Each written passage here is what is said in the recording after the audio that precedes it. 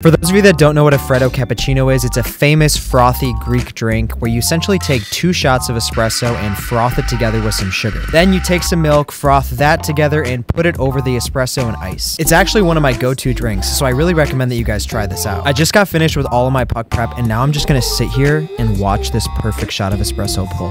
Have you seen anything that looks more beautiful than this? Look guys, the assembly is easy. In goes the espresso with some sugar, and then we're gonna whisk it for a pretty long time. Now this isn't traditional, but I'm gonna put some heavy whipping cream, my milk, and then for the honey aspect, I'm gonna add the honey into my cold foam. I'm gonna froth this all together and then pour it right over my ice and my espresso. I hope I haven't lost you, because now we're gonna put the caramel drizzle on top and give it a taste and a rating.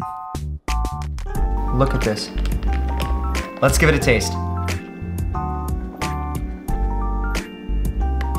I'm gonna finish the whole thing. 9 out of 10.